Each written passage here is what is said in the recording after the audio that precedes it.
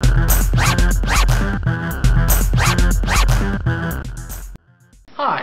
we're in the home of Steven from Sketch Impulse. We're going to go ahead and just take a little look inside of his mind.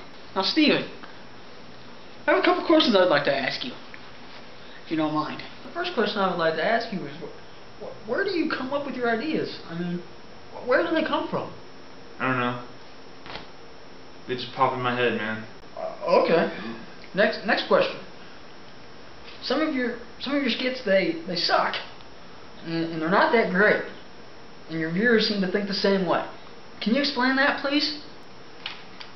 You know what? I don't care if they suck. I mean, as long as we're having fun, as long as we have a good time, that's all that matters.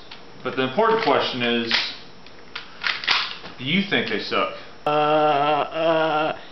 Yeah, they're great, man. Alright, sweet. What's the next question? Do you really have that gun with you? Oh, this gun? No, I don't have to have this. But I like to have it when I have strangers in the house. I'm definitely uncomfortable now. I think I'm ready to go. Why do you want to go? Can you put the gun away, please? No! Absolutely not. Are you forgetting whose house this is? Yeah, I got another question for you.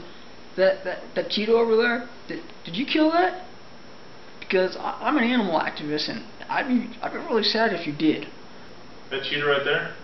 No, I didn't kill that. Can't you see it's made out of leather? Are you kidding me?